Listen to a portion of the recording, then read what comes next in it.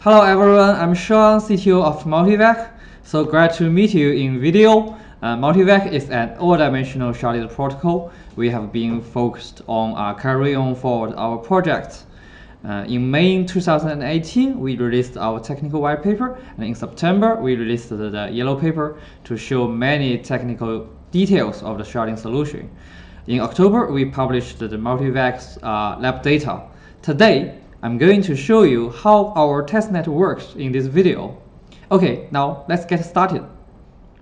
First, let's begin with our all-dimensional sharded scalability solution. Our sharding approach differs from and improves on almost all other existing sharding methods. Scalability is the major bottleneck preventing blockchains from reaching industrial capacity. Systems tackling the most promising scaling solutions thus far, blockchain sharding, have produced progress in parallelizing transaction processing but have not achieved full sharding needed for total scalability. MultiVAC was completely designed to serve as a solution, the world's first fast, efficient, and all-dimensional sharded blockchain designed for total scalability.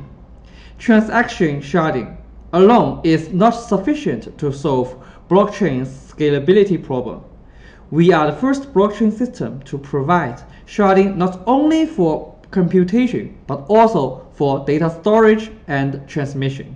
In the lab data we released in October, our peak TPS reaches higher than 30,000 on 64 shards with an average of 481 TPS and a maximum of 533 TPS per shard.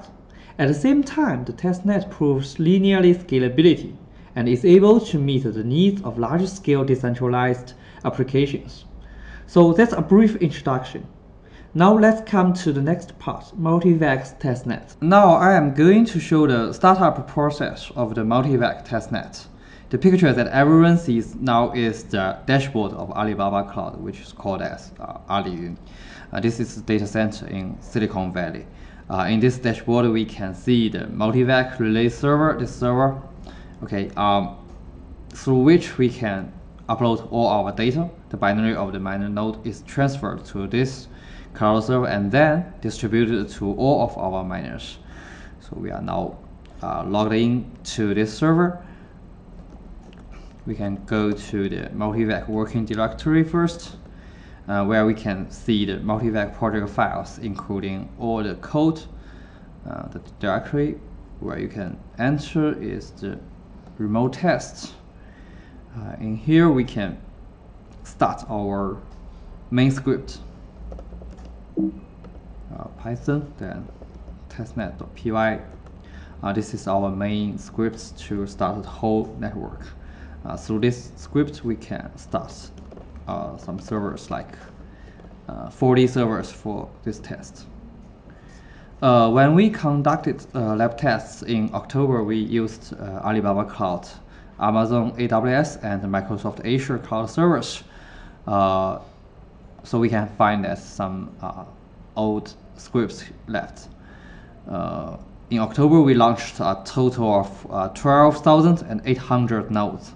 The servers are distributed in data centers such as Sydney, Silicon Valley, London, Virginia, Beijing, Singapore, and so on, so to ensure decentralization of the testnet environment.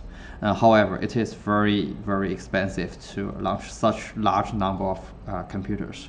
So now we only start 40 nodes for the demonstration, and we will install 4 miners on each computer. So we have 160 miners. And they are distributed into 16 shards. So we have 10 miners in each shard. According to the lab data, it is possible to achieve a TPS close to that of 8 core with 4 times of dual core computers. Thus, the overall performance of the system will not be reduced by computer configuration. We can see that 3,200 dual-core computers can achieve almost the same peak TPS with 800 8-core computers.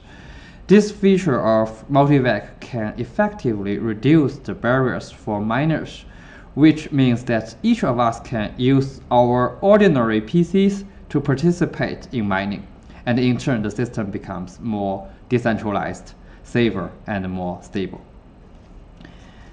Okay, we can refresh the Aliyun dashboard. Yes, we can see that all the server configuration created are dual core with 4 GB of memory, and it says that the hardware requirements is very low for MultiVAC miner. Okay, now 40 servers have been successfully launched. Now we can start the MultiVAC test network with this command test. Okay, and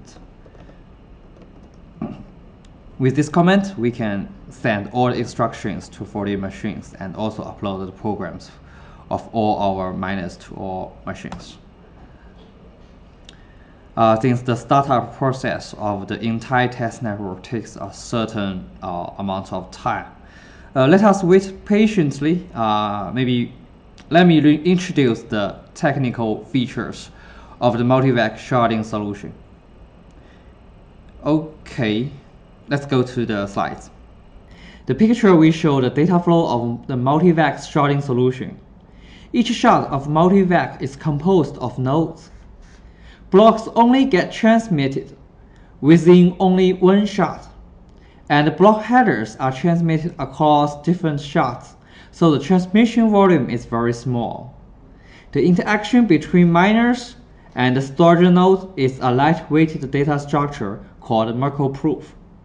In our solution, both Merkle proof and block headers are relatively small, and they are enough for the miners to verify the validity of the transactions. The ordinary miner node only needs to save the headers without the whole ledger, and the storage node will keep all blocks for one shard. And for each miner and storage node, the size of transmitted data is proportional to the transactions in only one shard. Okay, let's get back to the testnet. Now you can see the MultiVAC testnet has started. Since this is a demo network, I will not set the TPS very high. The average TPS of each shard is just over 200. Throughout the process, we use Prometheus to monitor all data. Let me check. Okay, Prometheus is working.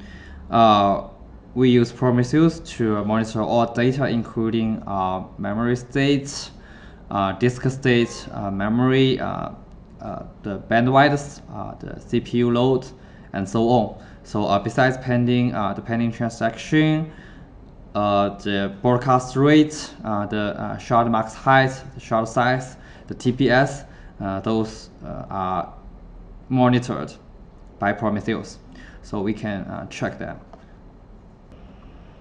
Okay, here we can see 6 pictures of our Grafana's dashboard. We used Grafana's dashboard to relatively completely monitor the whole system, and this is the TPS of each shard, and here this is the broadcast message rate, and this is the shard height. We can find that each shard is proposing their own block, so they have different heights of blocks. And this is the pending transaction. It depends on the loaders that we pushed into each shard. And this is the CPU usage rate.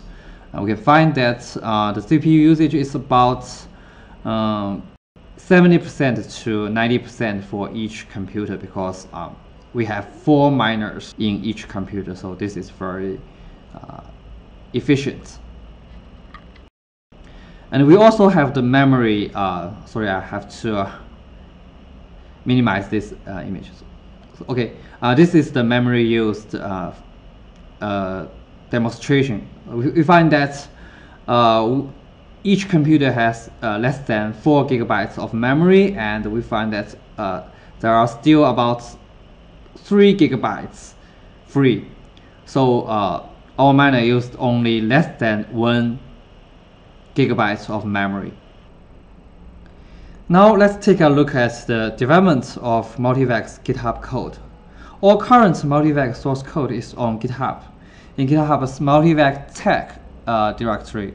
We currently have 9 repositories, including main network development, blockchain browser, our official website, and our yellow paper, and so on. So the updates and iterations will all be shown on GitHub. However, since our code is in private, if you are not a member of the MultiVAC Foundation, you will not be able to see them. MultiVAC has finished over about 50,000 lines of code, and our system is developed with the Go language. The code library contains a total of 62 folders and almost 400 files. We have installation guide, development guide, and the test guide. Now, MultiVAC's code base includes open source third-party code such as P2P library and JSON packages, as well as MultiVAC's self-developed code, including the Merkle tree-based storage, the storage nodes. Here we have the shard processing mechanism, and we have the VRFs to reshard. So we also have a net interaction based on the innovative design of new storage structure. So in this way, the interaction data between the two nodes can be reduced to very small data amount. In addition, we also designed a transmission method here and this way. So we do not need to the whole network broadcasting. As a result, it solves the transmission bottleneck faced by the current blockchain fields. So we can show some basic code. Okay, so we have this is our sharding processor, and we also have our VRFs. Okay, it's based on Edwards 25519. This is our VRF implementation, and we also have our very interesting Merkle tree-based storage. Okay, so we support very little data transmission to verify the whole block. So we do not need to store the whole ledger of the system. If you would like to know more about MultiVAC, you can also visit our official website. It's www.mtv.ac. You will find our information like technical white paper, sharding yellow paper, and one pager. The technical details are described in our yellow paper. So you are also welcome to discuss more technical details with me. You are welcome to contact me. At the bottom of the screen is my contact information. Thank you for your watching.